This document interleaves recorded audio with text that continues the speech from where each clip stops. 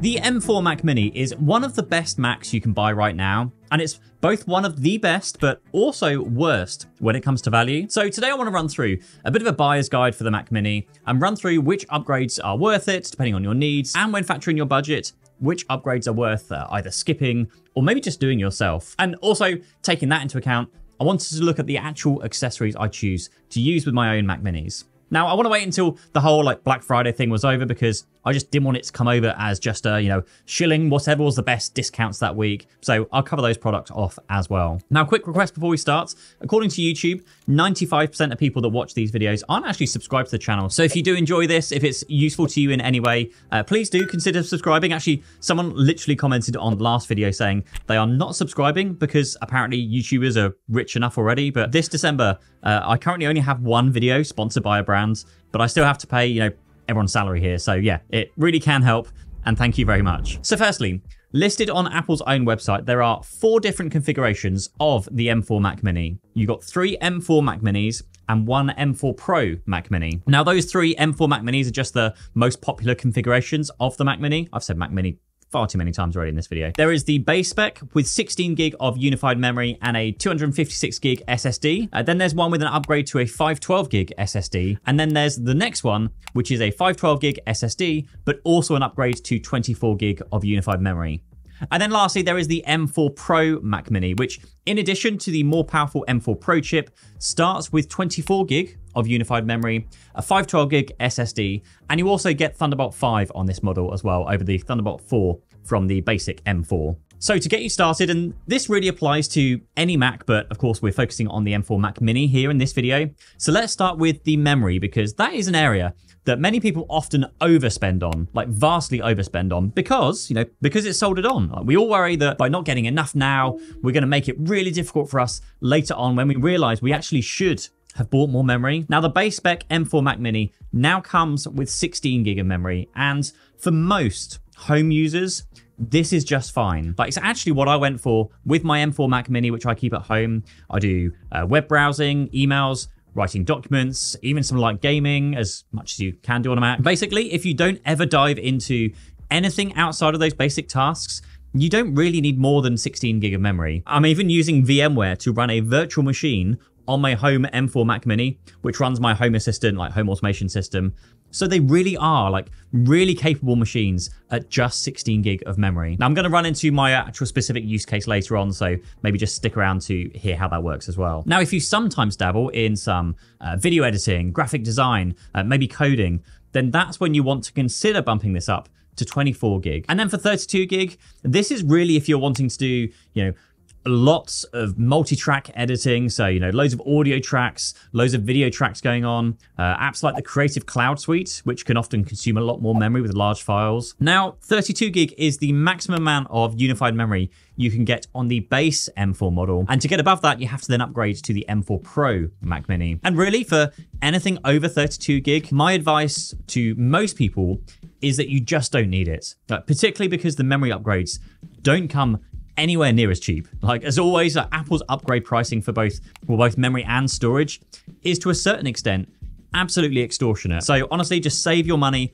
on unnecessarily upgrading your memory, because it's a vastly expensive upgrade that most people won't even notice. Unless, I'll caveat that, you know that you need that extra memory. I think if you're sat there going, I'm not sure if I really do. If you know because the apps and tools you're using need the extra memory, then you know that you're going to pay the extra for it. Maybe you're running multiple virtual machines and need to allocate memory to each of them. Maybe you're running a video production company and you spend the entire day in Final Cut Pro or Premiere, or maybe doing development work where, again, it will eat through memory. I think if you need more than 32 gig of memory, you will already know, and then have your reasons why why you'll need more than 32 gig. But my advice for, again, most people here, generalizing here, is 16 gig is great. 24 gig is if you start to dabble more into intense memory consuming apps, and then 32 gig for power users, I would say. But I would even classify myself as a power user, and I'm using 16 gig. So just take that as you will. Now, speaking of saving money, let's talk storage. Now, here is where you can potentially save a lot of money with unnecessary upgrades, but sometimes, unfortunately, it is needed. So the base M4 comes with 256 gig of onboard storage, and you can upgrade to a maximum of 2 terabytes of onboard storage. Now again, most people, 256 gig will be probably fine. Like again, on my home Mac Mini, I went for 256 gig, but do I regret it? Maybe. Well, take the 256 gig SSD and reduce that to 245 gig of actual usable storage that's available to you. Then you need to remove 20 gig for the operating system, another 24 gig for the system data, another 30 gig in my situation here for applications. And so I'm actually left with around about 170 gig of actual usable space that I can choose to do something with. So again, if you have anything that's over 170 gig in size and that must reside on the local SSD, then you do kind of have to upgrade the local SSD and pay the Apple rates. Now for me, that is my Home Assistant virtual machine, which must sit on the local SSD because when the Mac restarts, it does try to boot Home Assistant, but if it is on the SSD, it can't boot it because it runs before the Mac realizes the SSDs are connected, so it just kind of fails to boot and then doesn't really retry it from there. Now, my other constraint is in my Photos library, which is over 100 gig in size by now, if I want to download everything onto my Mac like locally. Now again, you can move this onto an external SSD, but when doing so, you lose the ability to search your library using Spotlight, which I don't think I've ever done before, but it's just worth mentioning that because that tells you kind of it pops up when you try and do that. Now, the other thing I will kind of mention here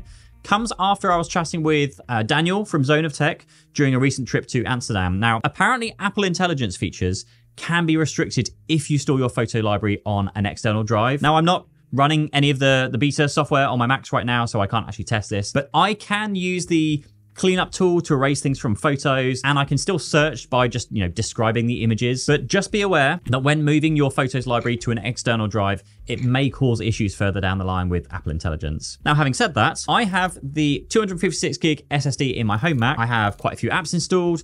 I have my photos stored in iCloud. I have all of my documents stored in iCloud. There's Google Drive there too for my work stuff. I even have that virtual machine running, which I managed to make a bit smaller after I realized I needed to make it smaller to make it fit. And I still have now just under 100 gig of free space left. So I do think that 256 gig is achievable for most people. But again, it might also require a bit of effort to, stop yourself from going over that limit. And then if you opt for the M4 Pro, then you're starting at 512 gig anyway. So, that's even better. But if you look at Apple's upgrade pricing, like here in the UK, to go from 256 gig to 512 costs £200, whereas a quick look on Amazon, and you can pick up a Crucial X10 Pro 2 terabyte SSD for the less, which is silly, for less than Apple's 512 gig storage. Like a third, do maths properly, a quarter of the storage. And at almost half of that price if you wait for Black Friday or like Prime Day discounts. And those SSDs, they're fast. They're as fast as the internal SSD on the Mac Mini. It's not like you're getting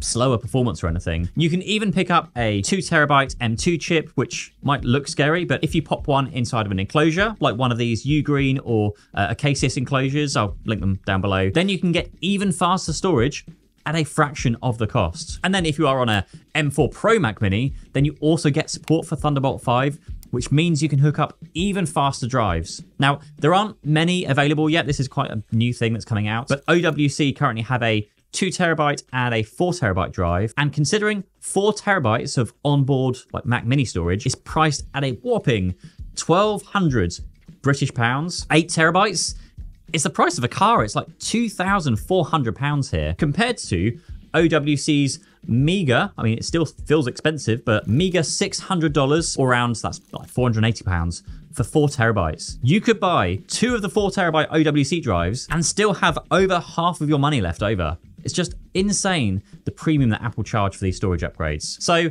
that is the expensive upgrades out of the way. Now, next is the CPU. Now, for the base model, it is what it is, but for the M4 Pro, you do have an option to pay another £200 to get an extra 2 CPU cores and 4 GPU cores. And from my experience so far, as someone who owns both M4 Mac Pro models here, we've got 2 different models here, and use them for video editing, there is little to no difference between these 2 machines in our experience. Now, in some cases, the technically slower machine, my machine that's the slower of the 2, actually rendered and exported videos faster than the other higher spec model with more memory and the higher CPU. So again, unless you know that you need the upgraded CPU, you really don't need to pay the extra. Like, it's really, really not noticeable. And that's from someone who is using them every single day and doing some fairly intensive tasks on them. And then, like, as we scroll to the bottom of the list of upgrades, it's the one that most people will probably skip, to be honest, the upgrade from 1 gig to 10 gig Ethernet. Now, this is one that I needed for my studio, where I've got a NAS drive here, which is basically a rack of hard disks,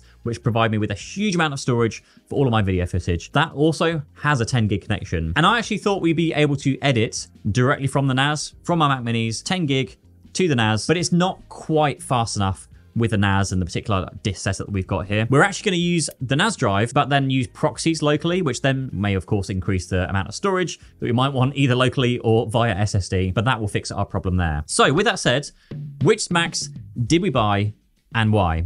So like I said, I actually bought all 3 models of Mac. So just let me tell you what I bought, why I bought them, and any regrets and changes I would make on those 3 Macs. So Mac number 1 is the M4 Mac Mini. Now I bought the base model, the cheapest one, no upgrades, and that was replacing my existing M1 Mac Mini at home. Now this is being used for my Plex library, movies, videos, photos. It's also used to run Home Assistant. Now I use it when I work from home. So, you know, email, web, social media, YouTube, just, you know, general work type stuff. Then I've also created 2 accounts on there for my 2 kids. So they have a good machine to do their, you know, schoolwork, homework. I'm also trying to teach them to touch type at the moment, which is pretty cool. And that all works really, really well. Like, I ended up running Home Assistant locally from the Mac's SSD, like I said, and then hooked up 2 external SSDs to store all the photos, the videos, and actually one of those actually weirdly temporarily failed recently. It's now working again. But thankfully, I actually had it all backed up to Backblaze. This isn't like a sponsor thing. This just actually happened, so I thought I'd mention it.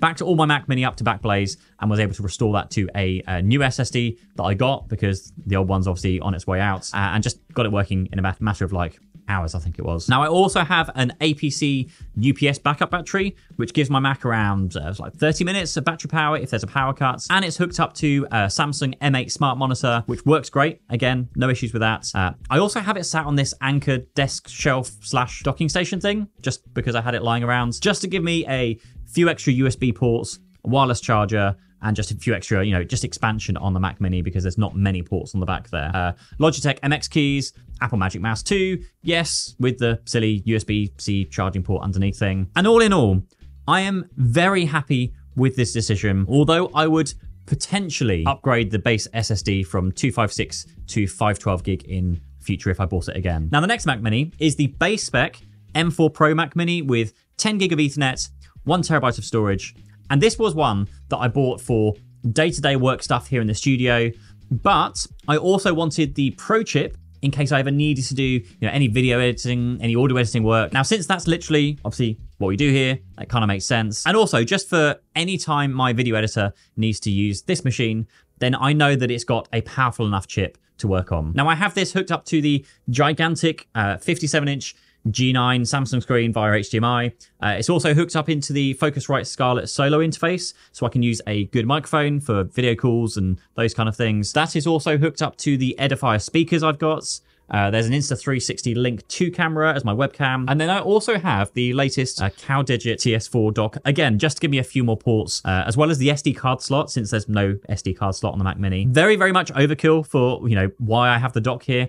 I literally have it for the SD card slot and like 1 or 2 USB ports. I actually recently upgraded from the CowDigit TS3 Plus, which I've actually been using since like 5 years ago now, to the TS4, which CowDigit sent over when I asked if they would be interested in sponsoring this video. Huge thank you for that. Now, it is such a solid dock for those of you who need to expand the number of ports you get on, well, any device, including the Mac Mini, of course. The TS4 gives you an additional 18 ports, so a ton of USB-A, USB-C ports.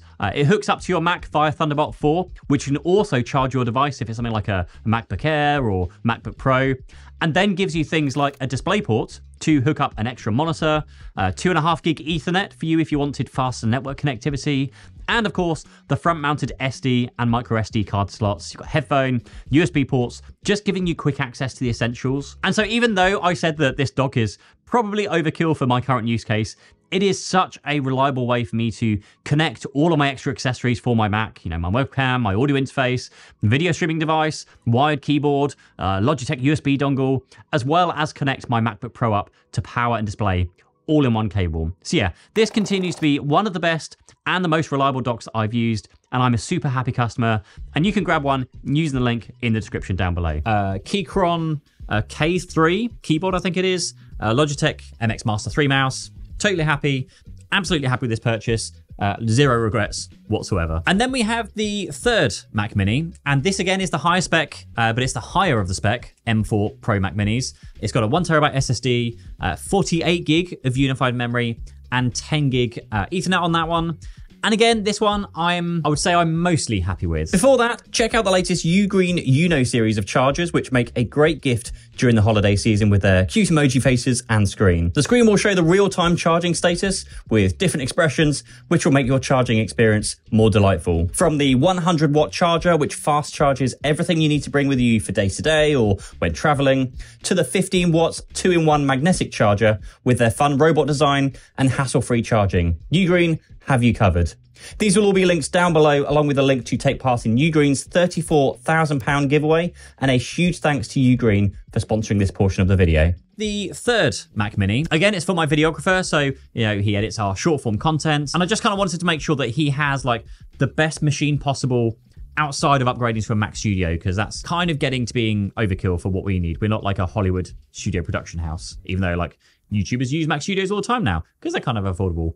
Anyway, I digress. Now, he was already using the M1 Pro MacBook Pro, and the M4 Pro Mac Mini, it's a mouthful, is almost twice as fast when exporting videos, so that is a very, very decent upgrade. But I don't think I should have upgraded getting the CPU and GPU, even the memory upgrade. I'm questioning whether it's worth it. After, again, doing some tests between our two machines, mine actually came out on top some of the time.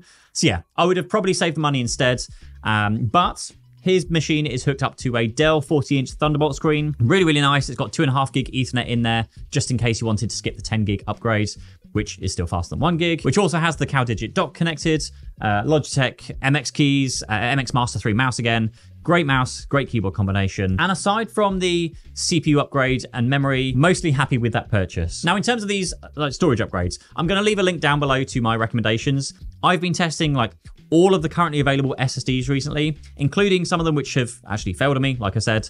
So yeah, Backblaze is like $9 a month for unlimited data, online backup. Well worth it. And given a few of the SSDs that I have been testing have actually recently failed, very, very grateful I had everything backed up to that service as well. So with that said, I hope this video was useful to you, and I will see you in the next video. Cheers, bye-bye.